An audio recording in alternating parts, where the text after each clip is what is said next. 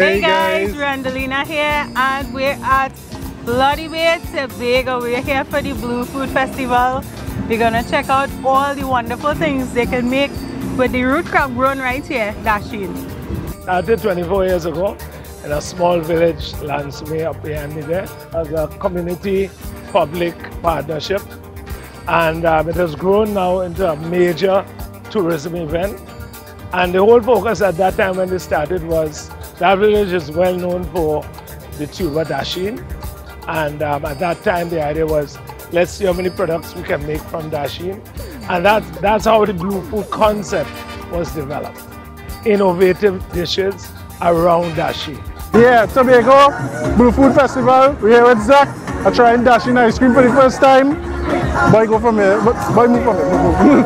Right? And let me see how it tastes.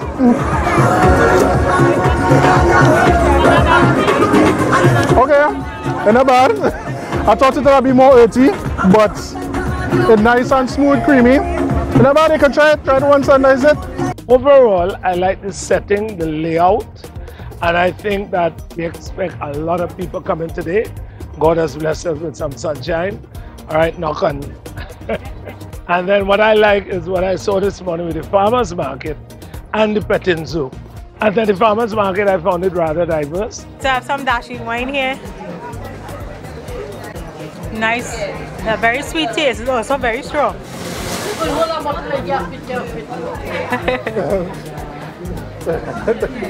A taste of Tobago, right? Woo! I smell anyway. Like I got drunk with that little thing. The sun not so hot so much, so we're trying some dasheen infused pylori.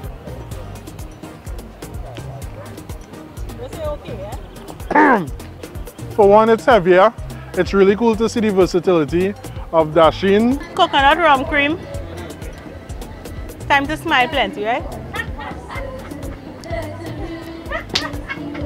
The coconut strong, but the alcohol is stronger.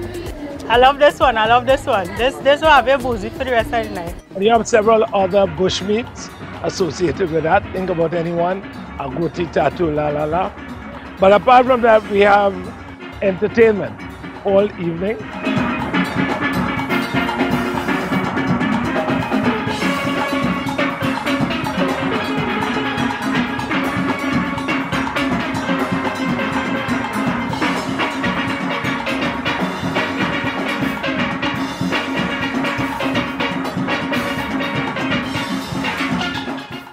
Just had a dasheen jam from Susan's Delight.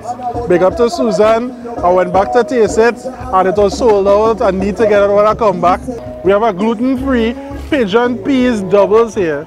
And I mean, at first sight, it looks like a bake and pigeon peas. It isn't soft and fluffy, it's a little crunchy. Well, it feels a little tough to the touch, but I mean, we're gonna try it. Nothing wrong with trying it. Wow, that is crunchy and stewed pigeon peas. It's basically like a bacon pigeon peas. We've been here for the last 5 hours.